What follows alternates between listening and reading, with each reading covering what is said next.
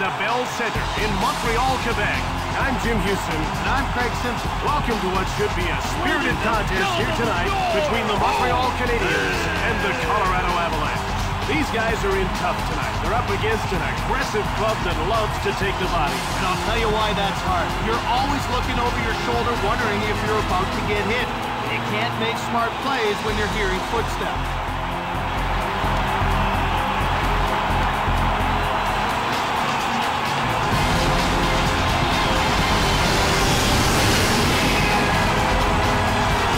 All right, now let's get down to center ice for the opening face-off. The face-off goes to the Avalanche. Montreal Canadiens take possession of the puck. Passed over to Giunta. Here comes Giunta.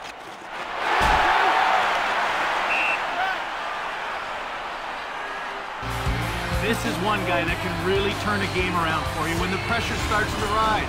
Whether it's throwing a big hit or scoring a goal, he always seems to come through. He plays the game with big heart. To Hannon.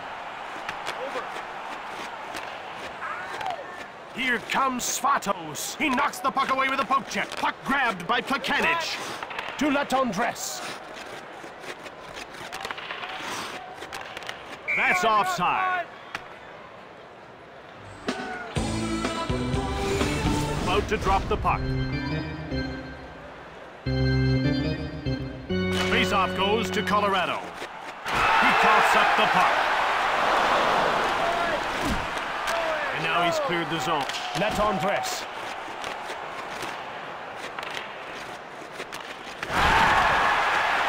To Stitson.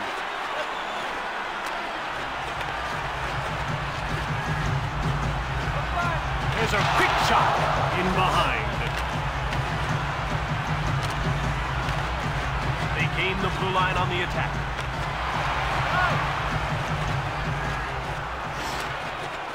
To shoot in.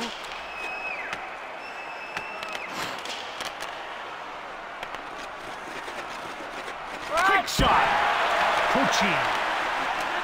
To Stewart. And he whistled it wide of the net. Picked up by Colorado. To McLeod. Georges gets called for tripping. There was contact and he went down. Then the whistle followed.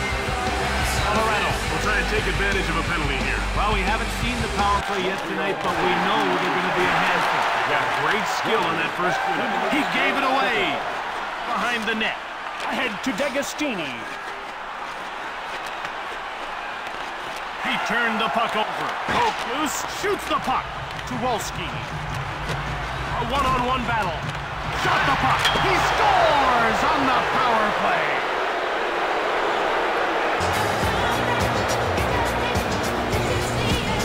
That was a very smart play by our goal scorer.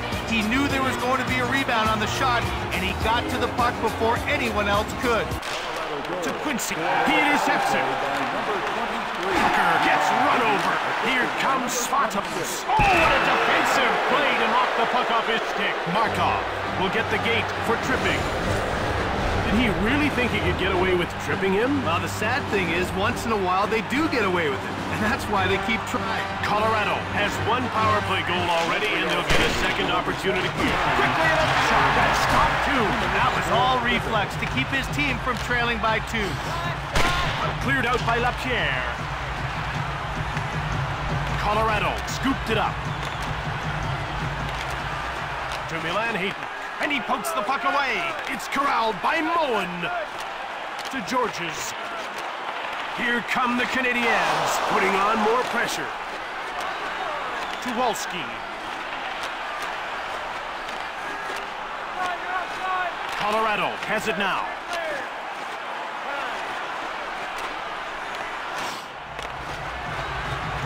Cleared down the ice by Gill. Quincy with the puck.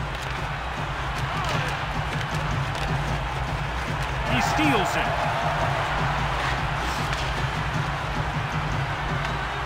Puck picked up by Foot.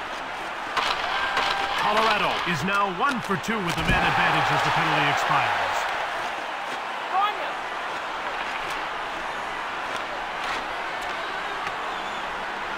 Colorado grabs the puck. He turned the puck over. Here's Adam Foote looking for his first shot on net. He passes the puck to Wolski, and he moves it into the attacking zone. And another stop! And he kept his team close here late in the first with that save. D'Agostini dumps the puck in. Now he passes it to Jones. Poked away. Montreal jumps on it. Over to Georges. The ref indicates a delayed call. He gets called for hooking. Take a look at the replay, and it's crystal clear what happened. Keep your eye on his... Montreal will try and take advantage of a penalty here. Well, we haven't seen the power play yet tonight, but we know they're going to be a handful. They've got great skill on that first unit. One-time shot. Here's Brian Giunta. Shoots it quickly. Giunta, another quick shot. And he missed the net. Montreal got it. Snaps the shot. Giunta. It's cleared by McLeod. And time winds down as the first period comes to an end with the score 1-0.